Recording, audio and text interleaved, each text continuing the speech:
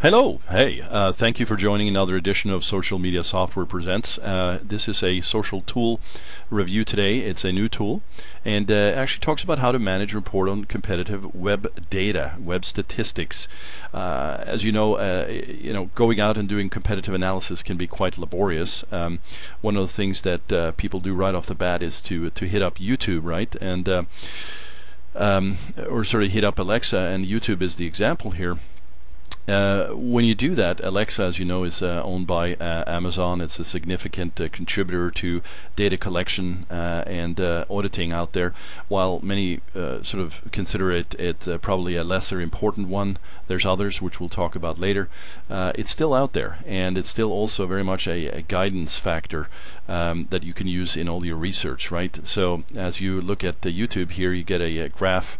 You can compare it to other sites, but really you just want to get a sense for trending and activity. In social media, one of the things that come up often is discussion of which sites should I submit to, and I'm not talking about the obvious one, Facebook, Twitter, although you don't submit to Twitter, but you get my drift, right? It's basically what sites should I bookmark to? Well, YouTube is a video channel, a video distribution mechanism, as well as a management tool for videos. Very powerful for search, very powerful for customer attraction, opportunities for brand awareness, etc. So what you do is you come in here, type it up, get your information back. If you do that for more than 2 or 3 times and you try and collect the data, you're just lost. What we do is we look at this and we say, listen, if you want to run a particular site, you can do that. This is the one-on-one single site approach. This just pulled back the same information live. Well, there's a better way, right?